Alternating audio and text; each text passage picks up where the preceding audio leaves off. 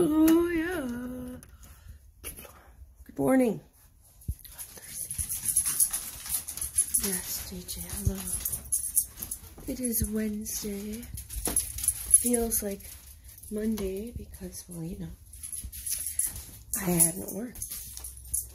So, Wednesday at 7 is when I set my alarm for. I'll have time to take a shower. All that kind of stuff. So I don't have to work till 9:25. So, sit. Stay. Stay.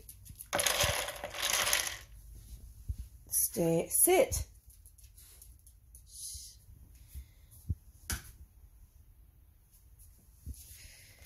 So good morning. Happy Wednesday. Eat. Eat. It definitely takes her a lot longer. Thanks, Mom. Thanks for buying her that doodad.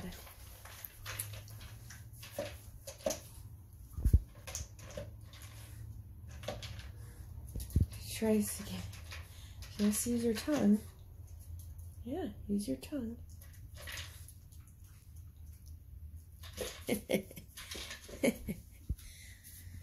She can't get in there with her teeth. It's like she just whatever. She's not eating like a pig, so that's good. It'd be good for her gas. Herbster. Good morning, Herbinator. Got your kale. There you go, Herbster. Mom understood when I told her the instructions on feeding the Herbster is to, it's not a measurement, just give him a loose handful. And he knows, and she understood. My mom's so smart. Yeah, she gets me. She gets me. Good morning, Herbinator. I see you there. Yeah. Oh, I'm so thirsty. You know what? I'm gonna have a glass of milk. A glass of milk. Hey, someone ate a muffin. Must have been Russ. Russ must have ate a muffin. That's alright, because I bought muffins last week. Okay, I will have a glass of milk because I am thirsty. Look at this island. Look at this kitchen.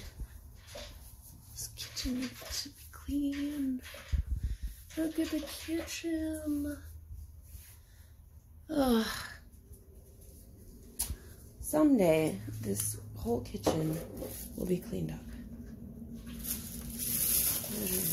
Alright, well, I spent like 3 minutes of me jibber-jabbering about nothing. I will talk to you later. Bye. Good morning. It's 11:45 or something like that. I don't know. Okay, I just want to recap our whole weekend. Starting with the super fun time of Ultra Music Festival Day 1. If you follow Ultra on Instagram, on Twitter, you will be fully aware of the hashtag Fire Festival 2. So here's a little backstory. Fire Festival was a festival that was supposed to be huge on an island, and it was Ja Rule was planning it all together, putting it all together. So come the day of Fire Festival, thousands of people show up, and they cancel it the day of. So there are no vendors, there's no food, there's no water, there's nothing. People are stranded on the Fire Festival island. No food, no water, no transportation.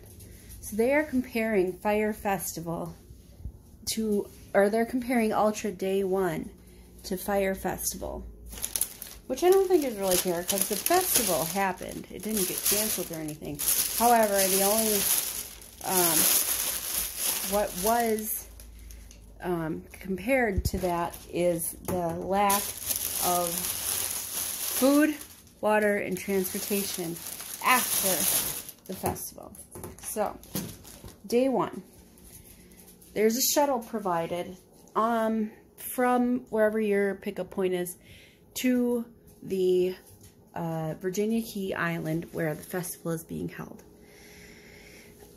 This is my personal experience. This is not anybody else's. Mine and Russ's personal experience. So we get there early. The buses are supposed to pick us up at noon. Is what they said. Noon Friday and 1 o'clock all the other days, because they were supposed to let us in to the festival an hour early so we had time to walk around, get a feel of the grounds, so on and so forth. So the buses were half an hour late picking us up. So we're out. We have thousands of people. I don't know how many people actually in the daytime, but we had a lot of people, hundreds possibly, waiting outside in the heat at noon, waiting for our bus to come and pick us up, take us to Virginia Key. So, why don't we have any food around here? Again, half an hour late. I'll do that for lunch. We get there. The line to the festival, they were supposed to drop us off at the main gate. They did not. They dropped us off at the, there's two parts to the festival. There's the main area. I don't know what they called that one. Then there was Resistance, which was like a walk.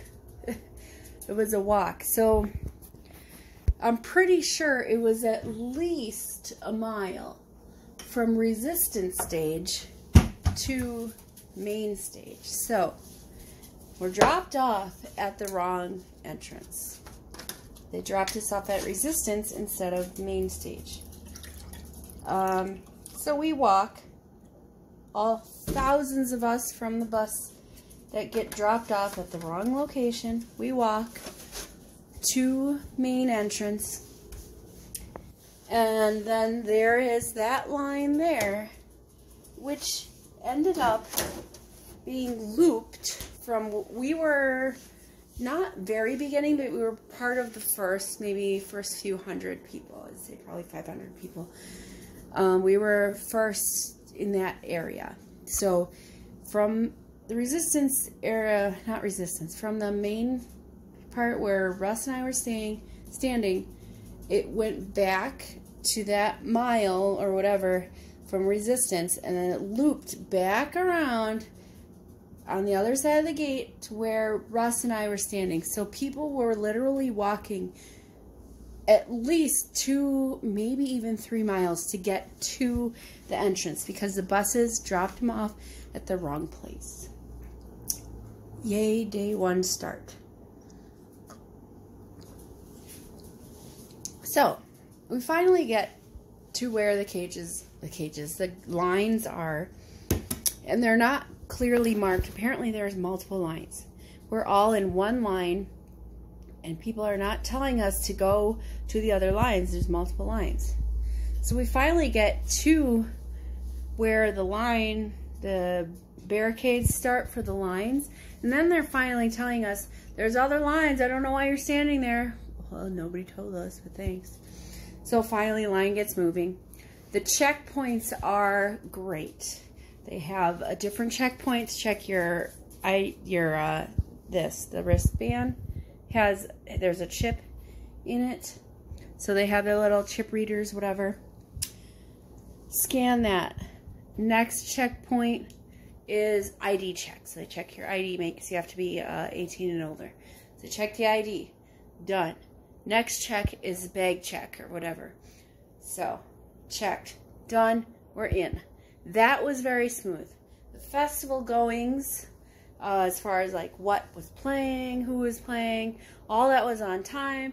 It was fantastic. The whole day was awesome. Plenty of food, plenty of water, plenty of everything to look at and to do and to listen to, and partied it up.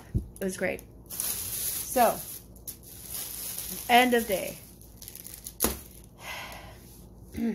Ultra ran from 2 p.m. to 2 a.m. So the festival grounds closed at 2 a.m. Everybody had to leave. So we have over 10,000 people leaving the festival grounds. Here's what the problem was. The staff didn't know where buses were supposed to pick people up at. The buses didn't know where they were supposed to pick people up at. Also, there weren't enough buses. So, we have literally over 10,000 people out on Virginia Key in traffic. It's one way on one side, and then you loop around, comes back. It's just a long island. So you got the island, you know, if you're going to the island and then back, so on and so forth. So on this side, there's this side which saw the festival grounds. Hold on. Okay.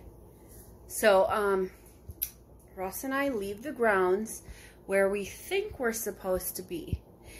There are no signs to which bus is picking up and dropping off where. There's no signs. Staff doesn't know. This is what happened to Russ and I. We leave the gate. We say, which bus goes to American Airlines Stadium? That's where we parked. Staff says, I've been told it was down at the Resistance side. So we walk that mile down to Resistance. Okay, so we're here. Let's just say this is the map. All right, and here's Resistance. Here's us. We walk that mile down to Resistance. Another staff member says that the buses are actually picking us up at the main entrance. So we walk back to the main entrance. Another staff member says Resistance side. So we walk halfway because we're asking actually people, not staff members. Where are we supposed to go? Do you know what bus? Are you going to American Airlines? We're asking people, festival goers, do you know where you're going? Nobody knows where they're going. Nobody has any clue. So we're just standing. We're waiting. We're listening. We're watching. Buses are coming and going, not full, and some of them are just empty, and some of them, I don't even know. They just drove by and said, "Screw it, we're not picking anybody up." They didn't have enough buses. They didn't have any coordination as to where people were supposed to go to get dropped off at their, where they parked their car. So, we're out there. 2 a.m. We leave. I think we even left a little early because the last person we didn't really care to see. So, anyway, 2 a.m. We did not get on a bus until 4 a.m. No, 4:30 a.m. So we were standing and walking for 2.5 hours, wondering, what the hell are we supposed to do? You know? So we're there. 2.5 hours. Finally, we're on a bus. We have no clue if this bus is taking us to the right place. Thankfully, it does. We're in our car by probably about 5 o'clock. We drive back to our location, or where we're staying. It's about 5:30. We did not get in bed and asleep till around 6 a.m.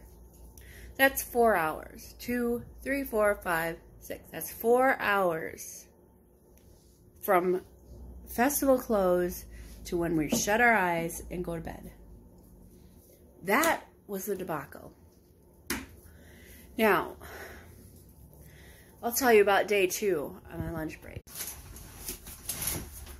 Okay, day 2. Russ and I wake up probably about 11-ish time. And we were planning on getting to the bus, the shuttles, around the same time. But we needed to sleep. So, shuttle buses day 2 come pretty regularly. We apparently have enough room, so that's good. We get to the fairgrounds, or the concert grounds, I guess. We get there at a decent time. They drop us off at the right spot, which is main gate entrance. They drop us off at the right place. The lines to get in still running very smooth. Checkpoints on point. It was great. We get in. We enjoy ourselves to the whole day. On the way to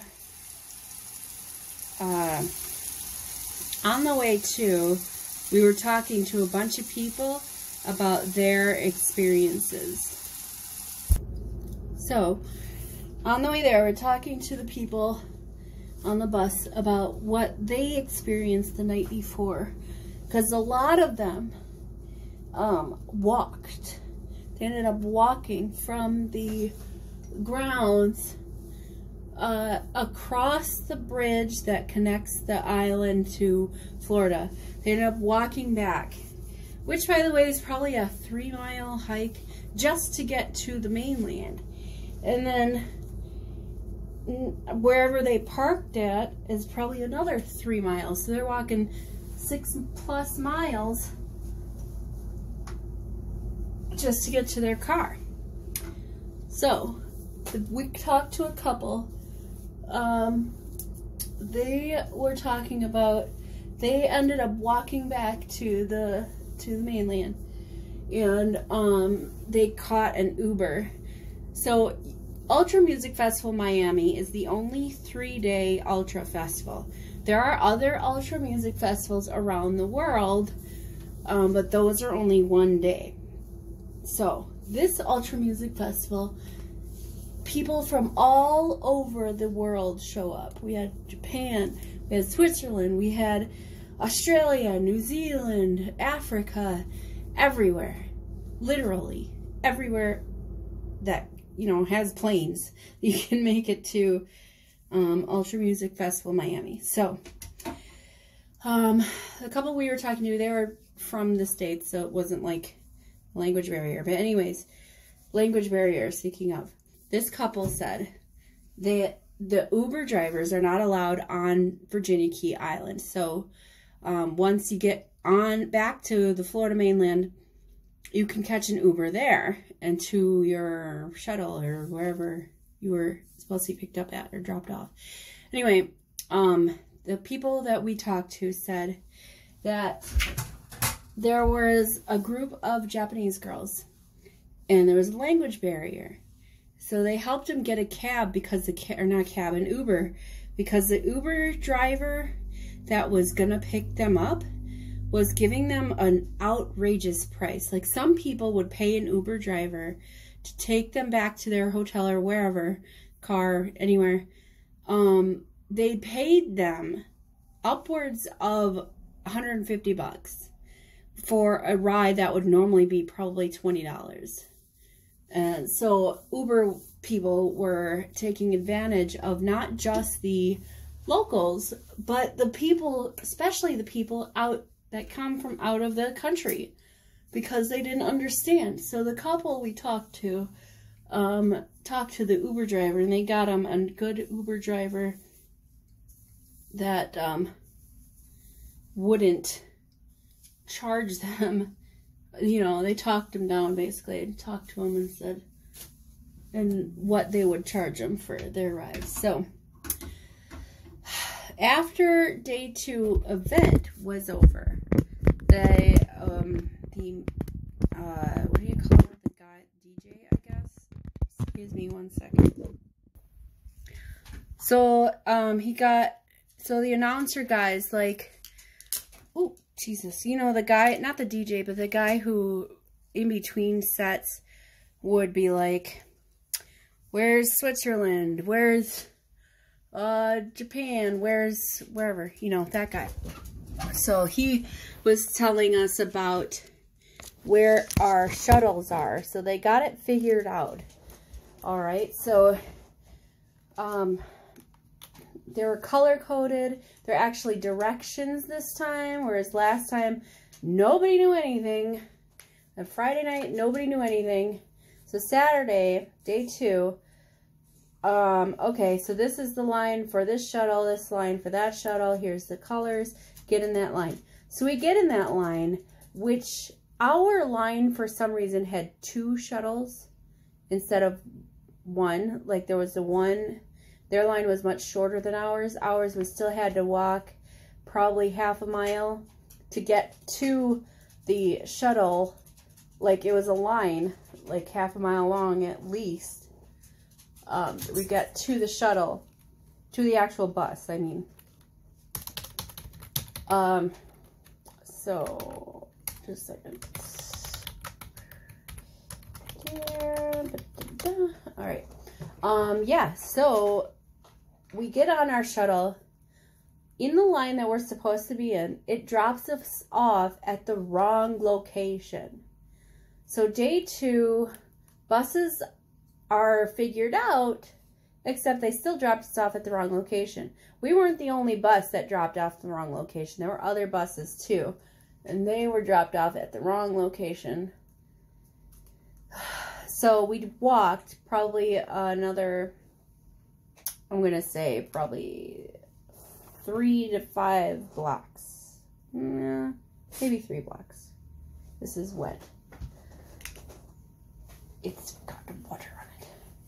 So about 3 blocks. No, it wasn't. I'm going to say 3 to 5 blocks. I don't know how long it was. I was so tired. It was, by the time we got back to our car, it was 4 in the morning. By the time we got back to our living quarters, it was 5, about 5 in the morning. So it was earlier, and that's good. It was earlier. They got it pretty much figured out. But we still got shuttled to the wrong place. So next break, I'll tell you about day 3.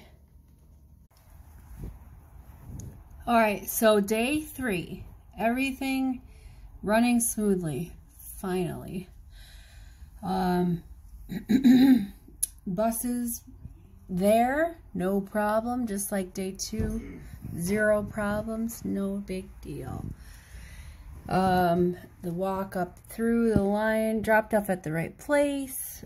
We went through the checks, no problems. Day 3 was the best day. As far as transportation goes, it was best day and 0 problems. So after the festivities, the bus was not on time. It was there. We got on. They went to the right place. Everything went very smooth. So, I mean, the line even seemed like it was like not as long, the wait, when we were waiting. So that was good. Day 3, there's not really much to report as far as mishaps. No mishaps were happening. Yeah, it was smooth. We listened to more stories from other people who just had the first day, the day 1, just what their experiences were.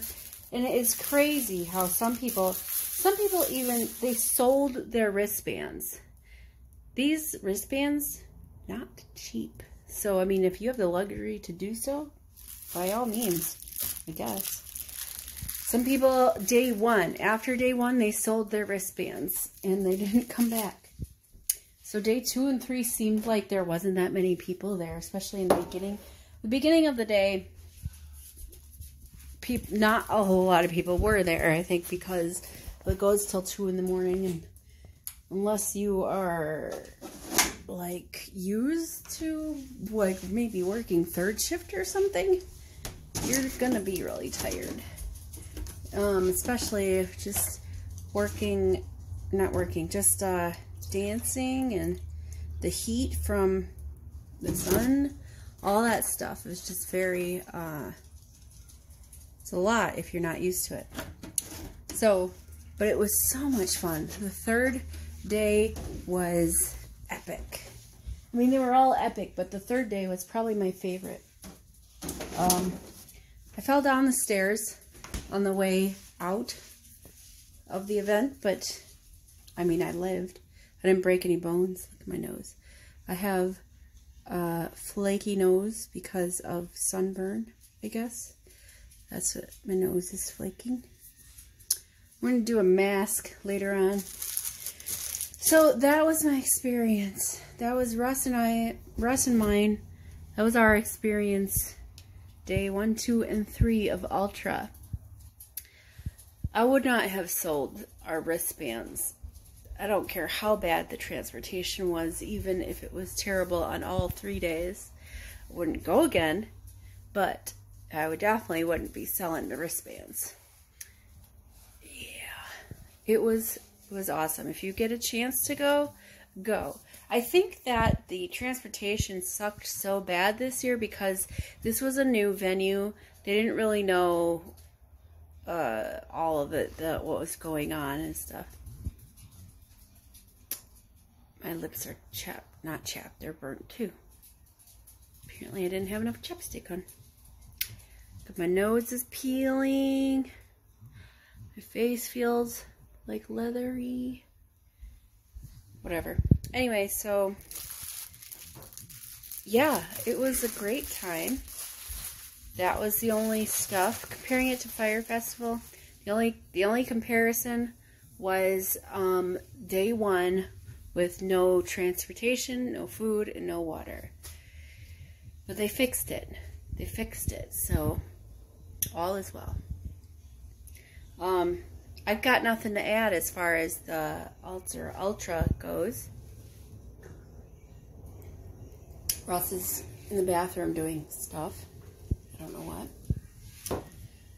Yeah, so that's it for right now. I will talk to you later. Enjoy my last break. Just chilling. And, yeah, that's it. Talk to you later. Bye. Right, JJ, you want to eat? Yes? Are you sure? You want to eat? You want to eat? JJ, you want to eat? You want to eat? Yes?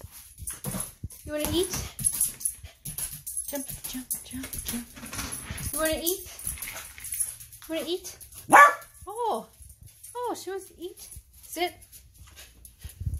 Stay.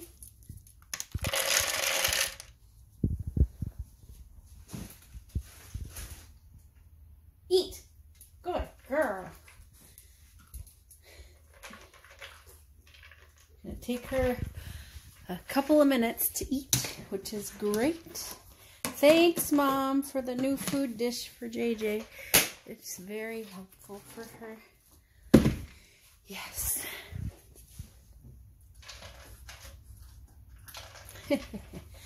Yes, she can't get her whole face in there, so she doesn't just not eat so fast. That's good. Do we have any chicken? We do. We don't have any cheese. Ooh, oh, I know. We got waffle fries. I'm gonna make waffle fries. And that's what I'm gonna eat for supper because we don't have any cheese and I want to make a chicken and cheese quesadilla. I can't make a quesadilla without cheese. You need queso cheese or, you know, just cheese, really. Ow! What is that? I got bit. Something bit me! Just kidding. Nothing bit me. I just had a sting on my shoulder, not shoulder, arm, whatever. Okay. We're making waffle fries. You know, all fries are the same. Like, they're all potato, right? Well, most fries. Most fries are just potato, but depending on how they're cut, they just taste differently for some reason. Okay, 425. 425. I'm gonna bake the fries. I don't want to bake the fries. I'm gonna put them in my fryer. That's what I'm gonna do. Put the fries in the fryer. I'm gonna make chips, as the English call them. Chips. Why do you call them chips? Why do we call chips? Why don't we call chips fries? Huh? Crisps are chips, right? In the overseas, like in England or wherever. Our neighbors across the pond. How do I put this in here? Beep. Yeah, I'm gonna make waffle fries. They're called chips. Fries are chips and chips are crisps. But fries are not fries. What are fries? Oh, I have to clean this. You know, this air fryer seems to have an average time of 20 minutes. Chips, 20 minutes. From frozen or, yeah, from frozen. Fish, 20 minutes from unfrozen. Thawed, I guess. Unfrozen. I will get some water. Some flavored water. Ugh. So what we did, we went to their local Walmart when we were in Miami, and one of the nearby Walmarts. Anyway, we went to Walmart and we picked up stuff that we would need for breakfast for Thursday, Friday, Saturday. Not Thursday. Friday, Saturday, Sunday.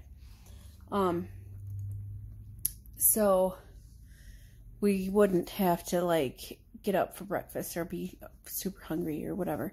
So we did that.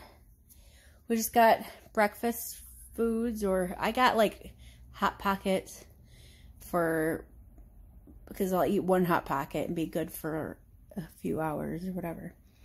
Russ got a few breakfast bowls.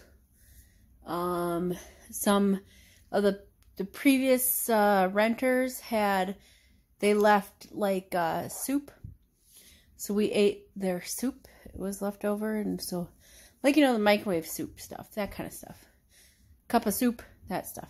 So we ate that. It was to save money. It's good to see if you can buy food at the grocery store and then just have it at your place, you know, so that you're saving money that way. If you've never been to an electronic dance music festival or EDM festival, something like Ultra or Electric Daisy Carnival, there's all kinds. You could probably find one near you. Anyway, if you've never been to one, you'll find many different types of people. Ultra they promote positivity and differences. Like whether you're big or like tall or short or big or small, whatever race or creed or gender and anything that you identify as, they're all for the positivity of it and acceptance in no matter who you are. Russ and I talked to so many different people. They, I've been to lots of rock concerts, and they have the mosh pit at the rock concert. People are aggressive. People are, they push and they shove and they don't care who you are. If they want the front, They're going to get there no matter what. They also do the whole mosh pit thing where they're like running into people and stuff. EDM crowds are very different from rock concert crowds. As far as as far as like the pit area or the concert, the audience part, they are very accommodating, or they're not like mellow. They don't just like sit there and stuff. They are definitely dancing around, but if they hit you by accident, they apologize, and then they make room, or they'll jump just enough to make sure nobody feels too overcrowded or too smashed together and stuff like that. We get close, especially if you're really close to stage, but I always had room to stretch if I needed to. Some people would sit down in the middle of a crowd and nobody cared. They weren't like, that's so stupid or whatever. They weren't pushy. People were polite, and I had a guy, I think he was from Switzerland or something.